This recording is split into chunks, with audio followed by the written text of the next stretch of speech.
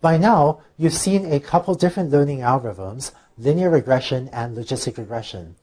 They work well for many problems, but when you apply them to certain machine learning applications, they can run into a problem called overfitting that can cause them to perform very poorly. What I'd like to do in this video is explain to you what is this overfitting problem, and in the next few videos after this, we'll talk about a technique called regularization that will allow us to ameliorate or to reduce this overfitting problem and get these learning algorithms to maybe work much better. So what is overfitting? Let's keep using our running example of predicting housing prices with linear regression, where we want to predict the price as a function of the size of the house. One thing we could do is fit a linear function to this data, and if we do that, maybe we get that sort of straight line fit to the data. But this isn't a very good model. Looking at the data, it seems pretty clear that as the size of the house increases, the housing prices plateau or kind of flattens out as we move to the right. And so this algorithm doesn't fit the training set very well, and we call this problem underfitting. And another term for this is that this algorithm has high bias. Both of these roughly mean that it's just not even fitting the training data very well. The term bias is kind of a historical or technical one, but the idea is that if we're fitting a straight line to the data, then it's as if the algorithm has a very strong preconception or a very strong bias that housing prices are going to vary linearly with their size. And despite the data to the contrary, despite the evidence to the contrary, its preconceptions still, or bias still causes it to fit a straight line, and this ends up being a poor fit to the data. Now, in the middle, we could fit a quadratic function to the data, and with this data set, we fit a quadratic function, maybe we get that kind of curve, and that works pretty well. And at the other extreme would be if we were to fit, say, a fourth order polynomial to the data. So here we have 5 parameters, theta 0 through theta 4. And with that, we can actually fit a curve that passes through all 5 of our training examples. We might get a curve that looks like this, that on the one hand seems to do a very good job fitting the training set, and it passes through all of my data at least, but this is sort of a very wiggly curve, right? Sort of going up and down all over the place, and we don't actually think that's such a good model for predicting housing prices. So this problem we call overfitting, and another term for this is that this algorithm has high variance. The term high variance is another sort of historical or technical one, but the intuition is that if we're fitting such a high order polynomial, then the hypothesis can fit, it's almost as if it can fit almost any function, and the space of possible hypotheses is just too large, or it's too variable, and we don't have enough data to constrain it to give us a good hypothesis. So that's called overfitting. And in the middle, there isn't really a name, but I'm just going to write, just right, where a second degree polynomial, a quadratic function, seems to be just right for fitting this data. To recap a bit, the problem of overfitting comes when, if we have too many features, then the learned hypothesis may fit the training set very well. So your cost function may actually be very close to 0, or maybe even 0 exactly. But you may then end up with a curve like this that tries too hard to fit the training set, so that it even fails to generalize to new examples, that it fails to predict prices on new examples well. And here the term generalize refers to how well a hypothesis applies even to new examples, that is, to data, to houses that it hasn't seen in the training set. On this slide, we looked at overfitting for the case of linear regression.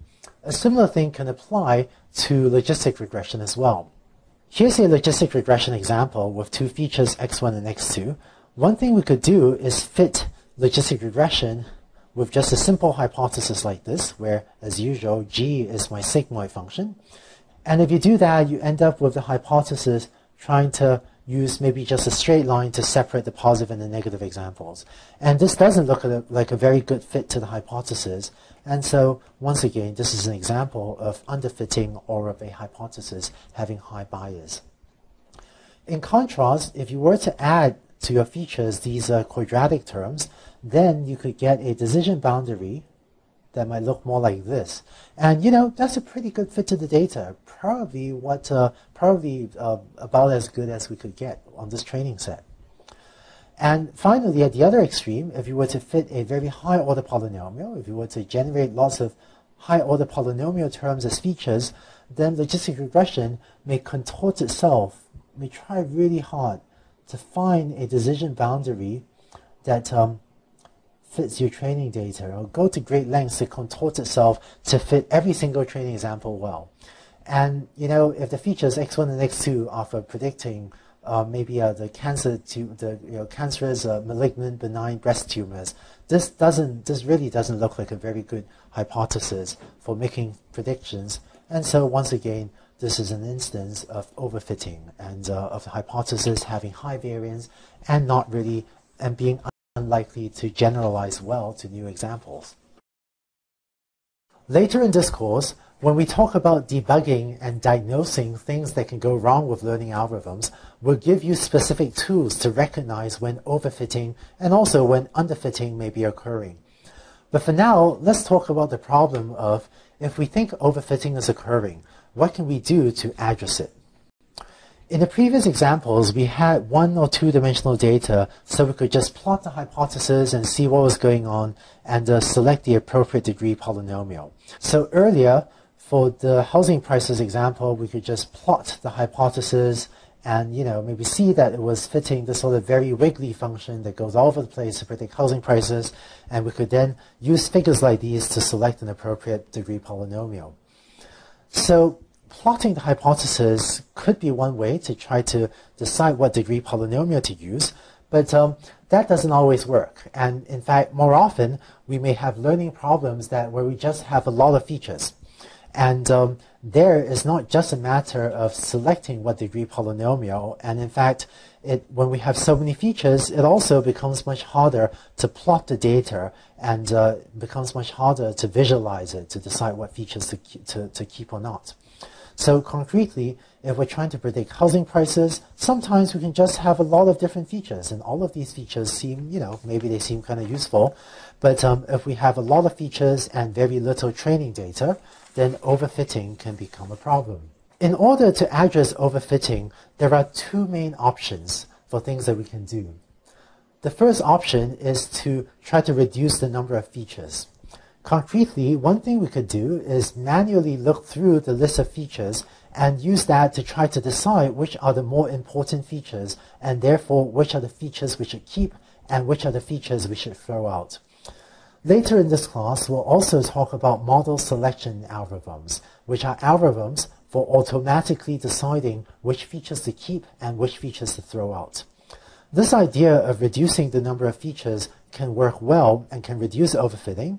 And when we talk about model selection, we'll go into this in much greater depth. But the disadvantage is that by throwing away some of the features is also throwing away some of the information you have about the problem. For example, maybe all of those features are actually useful for predicting the price of a house, so maybe we don't actually want to throw some of our information or throw some of our features away. The second option, which we'll talk about in the next few videos, is regularization. Here, we're going to keep all the features, but we're going to reduce the magnitude or the values of the parameters theta j.